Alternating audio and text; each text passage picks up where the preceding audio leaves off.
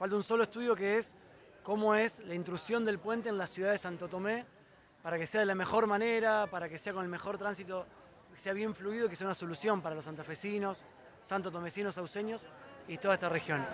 El estudio se financia en 3 meses, que es la realización del proyecto, para un estudio de la ciudad de Santo Tomé, que ya lo arrancó porque no queremos perder ni un minuto.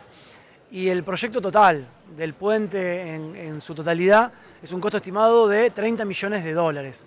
Estamos hablando de una inversión importantísima que toma el gobernador para que el intendente, Juan Pablo Poletti, para que el intendente, Miguel Weiss puedan decirles a los vecinos de sus localidades, cumplimos, lo que los anteriores no pudieron. ¿Cuál es el plazo que va a tener de resolución de este proyecto? Son 2 meses aproximadamente que restan de estudio. Con eso estamos hablando a fines de agosto aproximadamente poderlo tener terminado. Y ya ahí lo que empezaría es los pliegos para la licitación. Por eso digo, esto no es una promesa, esto es un compromiso. Que antes de fin de año podamos hacer la licitación del nuevo puente.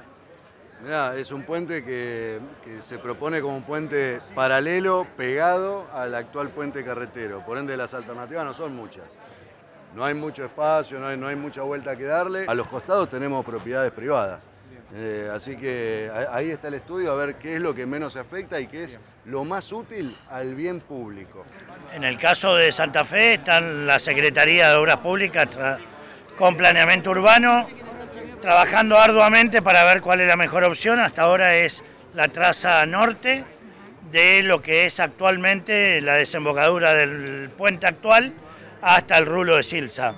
Allí del lado norte son terrenos municipales, lo que permitiría ya diseñar esa traza de 2 manos más para poder hacer de esta manera las 4 manos que luego continuarían con el actual puente más el puente que se construiría paralelo.